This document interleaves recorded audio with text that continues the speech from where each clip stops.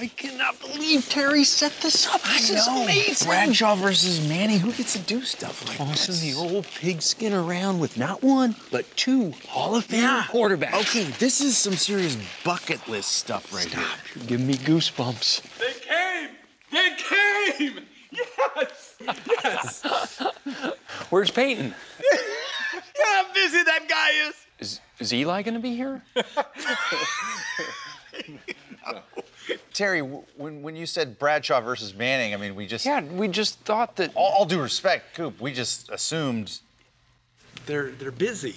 Those pizzas are not going to deliver themselves, boys. All right, well, listen, I guess Bradshaw versus Manning is better than nothing. But Ed, where's Peyton? Yeah, I know, Owen, it just... What about Eli? Listen, let's just get through this.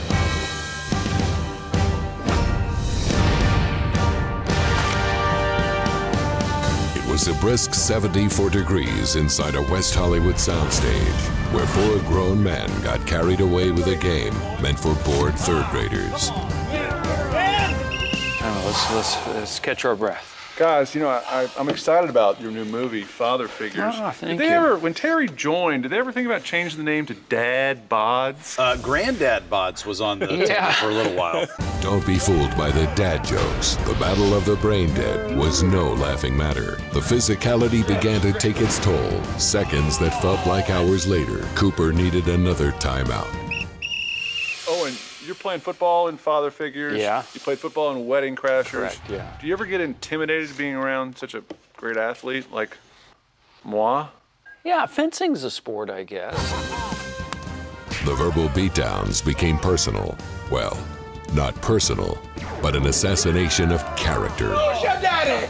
Ed, relax. He's just Jim Halperting you. All right, yeah, he's trying to big tuna me. Yeah.